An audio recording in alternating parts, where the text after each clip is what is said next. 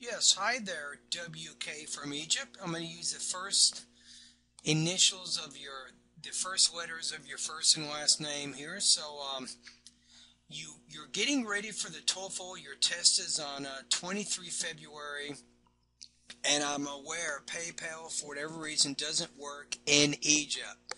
The only other alternative I have at this point is Western Union.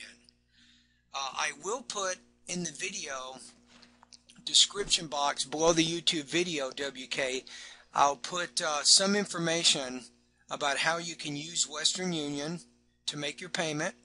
And also, I'm going to put two other links because my minimum requirement is if you use Western Union is you pay for 3 months up front, and I will give you 3 months of access. So I'm going to give you a 30-day and a 90-day TOEFL study guide that you can use and to help you get ready for the test.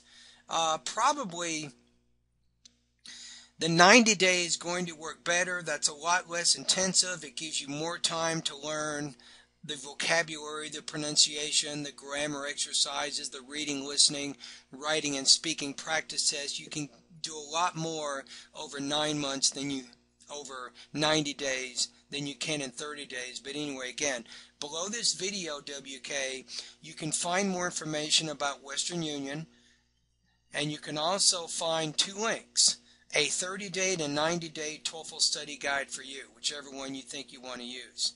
Now, generally, if your score is lower, like 60 or 70 out of 120, I recommend the 90-day plan.